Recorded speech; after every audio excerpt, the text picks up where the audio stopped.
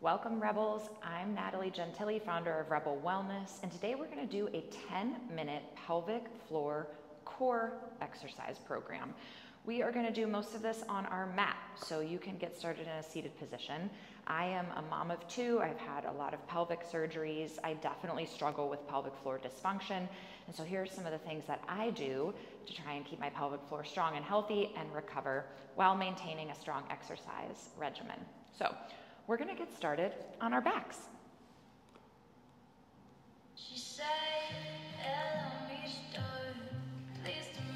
So make your way slowly onto your back, planting the feet.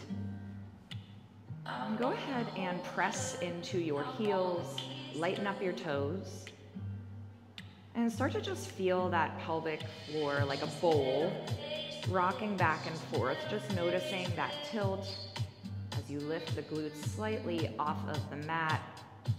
And then when you tilt it forward, lifting that pelvis up and really raising that arch in your low back. And then just come to where your back falls naturally.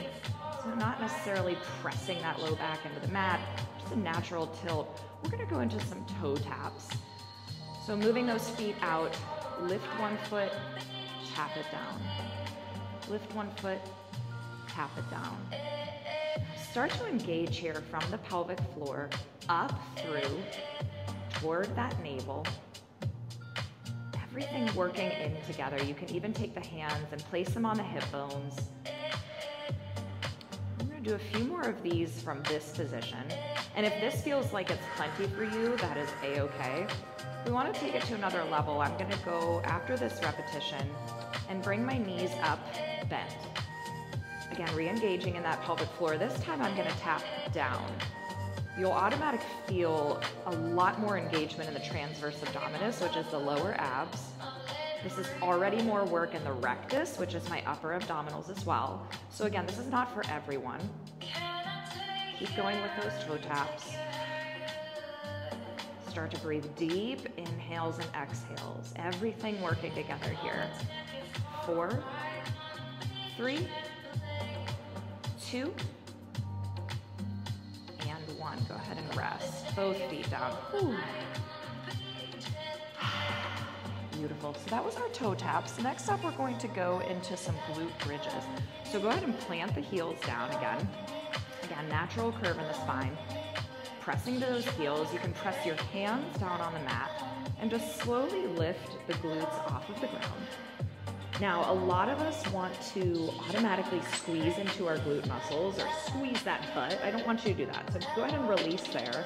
Instead, squeezing into your quads, the tops of the thighs.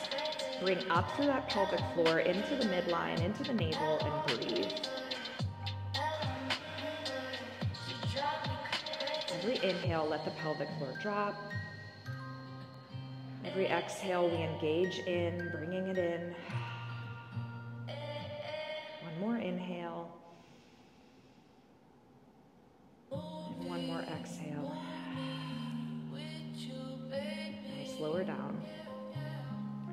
So we're going to go into that one more time. So lift up from that pelvic bridge, releasing in the glutes, engaging in the quads, and breathe.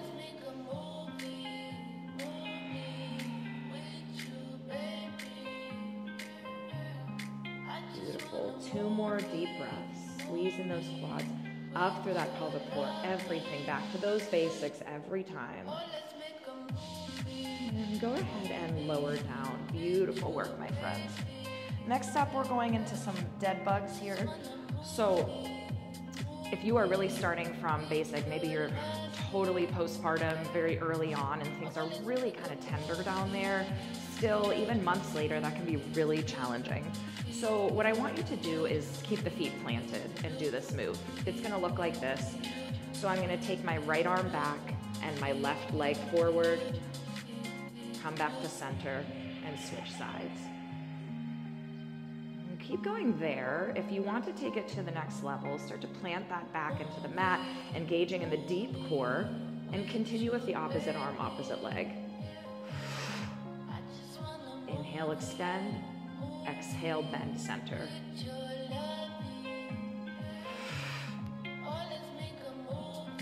Very nice. Keep breathing.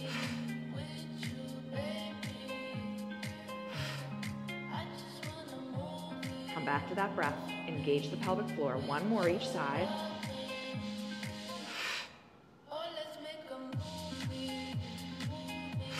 Beautiful. Bend the knees and lower the feet. Whew, I feel those for sure. Next up, we're going into all fours. So I'm going to start to bend my knees, rock forward. Nice. I hope you're feeling good so far. We're going to come onto all fours here, stacking the shoulders over wrists and the hips over the knees. And much like we did with those dead bugs, we are going to be doing some opposite arm, opposite leg movement here. So pressing into the mat, nice flat back. Knees are about hip width apart. Again, if we're going to start from base here, take that right leg back and plant the foot and reach the left arm forward. And this is beautiful holding right here. Again, zip up through that pelvic floor, press through the right hand. Now, if you want to take it lifted on that back leg, go for it. And then if you want to take it even further, you can tuck center. Big exhale, inhale, straighten. Exhale. We're going to do 5 each side.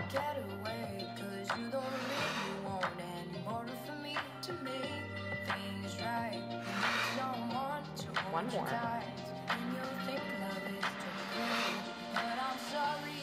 You know, I love that move because my standing leg, the left leg there, the one that's really rooted into the mat, with pelvic floor dysfunction, we can also get some weakness in the glute muscles.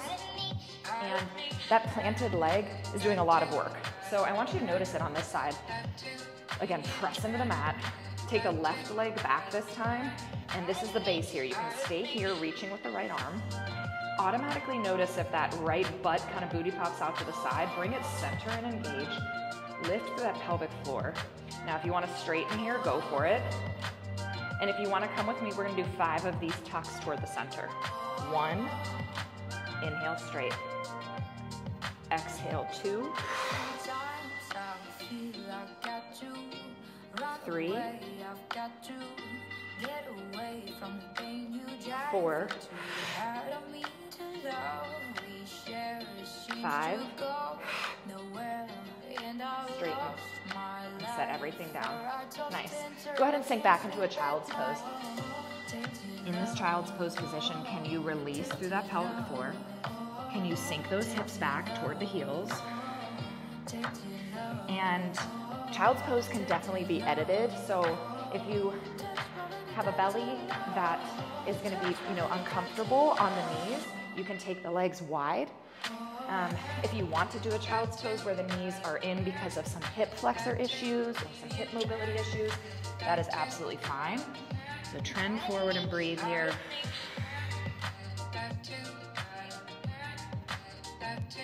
We're going to move into our last move, which is our modified side planks. So I'm going to come onto my left side here. I'm going to take my left forearm down to the mat. I'm going to take my left leg, my bottom leg bent, okay? Coming up into a side plank. Now, these knees can be stacked. The top leg can be straight. I'm going to take you from that base. Next level, straight, full on straight top leg. Lastly, straight both legs. After I've had surgeries, that did not feel good for a long time. Pelvic surgeries, hernia repairs, those kinds of things can be really pinchy when you're using the core. Breathe here. Do what you feel comfortable with the body you brought today. 3 more deep breaths.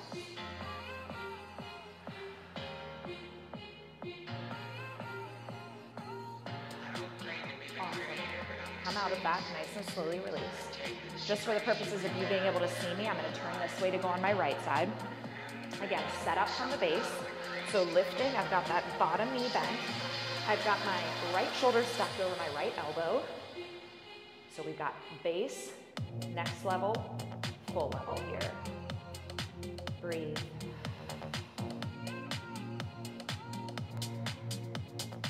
Whole purpose side plank is really to engage in the oblique muscles.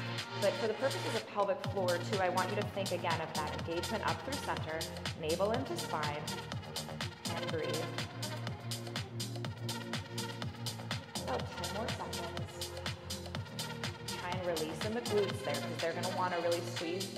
Just lift the top abs to the sky. and 1. Come on out. Awesome.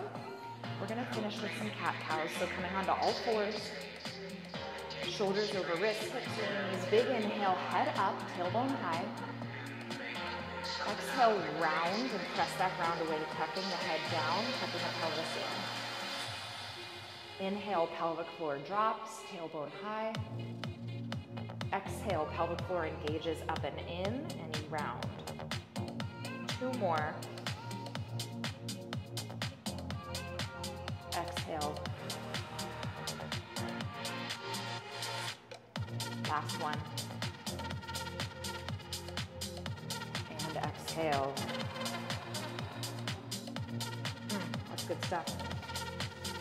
Thank you so much for joining me for this 10-minute pelvic floor core exercise program. You can come back to this again and again.